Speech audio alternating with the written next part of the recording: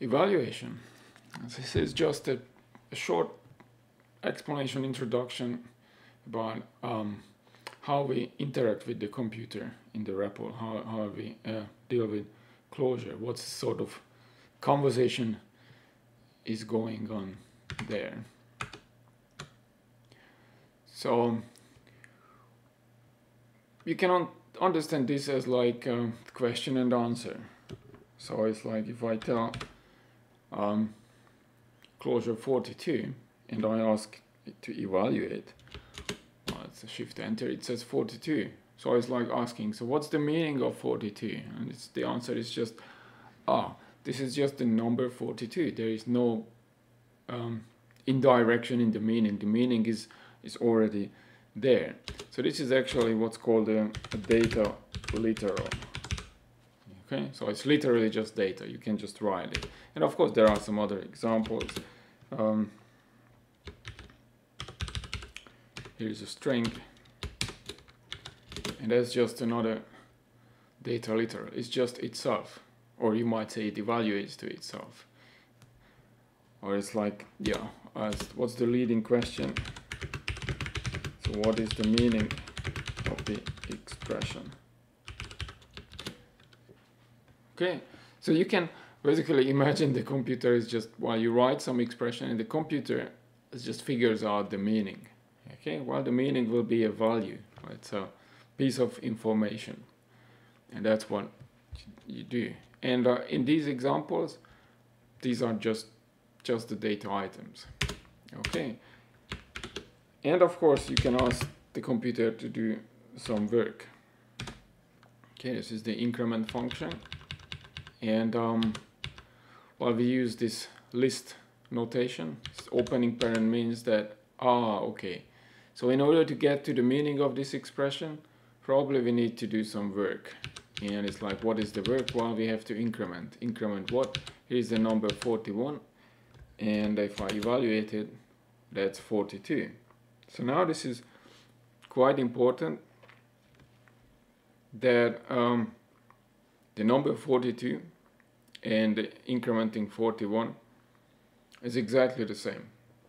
Okay, well, that's a very strong abstraction, because in one case the data item is already there, in the other case I have to do some work.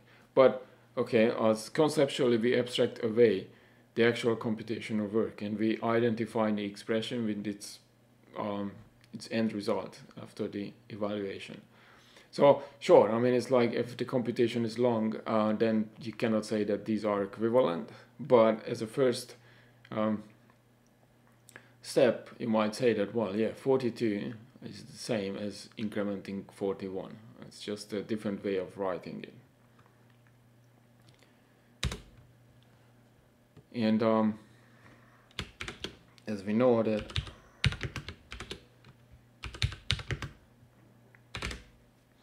we can nest function calls, and this is in order to figure out the meaning of this one, then well, you know, it's like you can check how Clojure starts to interpret this, and it's like opening parent.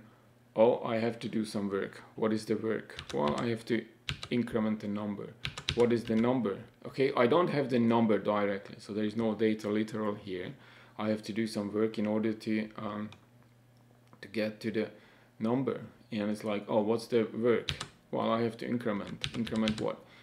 Oh, now I have a data literal. The meaning is clear. It's just 40. So if you evaluate that, so that thing, incrementing 41, incrementing 40, is just 41. So of course this gives 42. So these last two, you might think of it as equivalent. It's like, well, the second one involves more work, but as long as you just look at the value, then it's the same. Of course, this property is only true in purely functional languages. That means that the functions only produce values and they don't do anything else. But luckily, in the core Clojure, that's true. So you can have this equivalence of meaning. So evaluation is just figuring out the meaning of the expression. Sometimes it's direct, sometimes it's indirect, because you have to do some work, but it's the same idea. Evaluation produces a value, and that's the meaning of the expression.